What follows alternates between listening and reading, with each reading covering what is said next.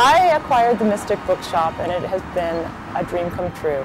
I worked for many other bookstores as an employee for a lot of years and libraries, and I decided that I wanted to work on my own, and I heard about this opportunity where this bookstore, who had been here for a long, long time, was needing a new owner, and I live in this neighborhood, and somehow I was the one that acquired this bookstore, and it has been so much fun.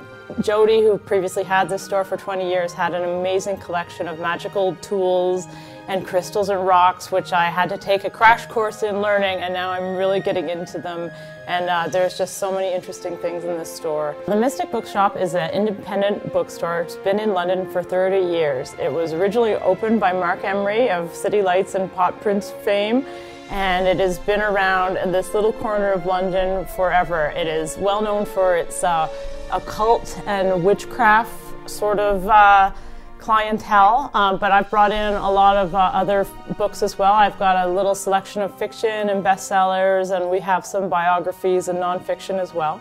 But I will always have a focus on witchcraft and occult in this store. This store is just a funky little place in East London, which is really up and coming.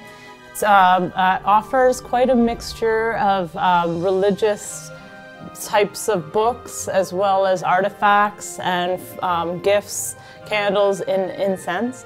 Plus we'll be doing tarot readings once a month here, and we will be partnering with some exciting partners around the neighborhood for some upcoming events.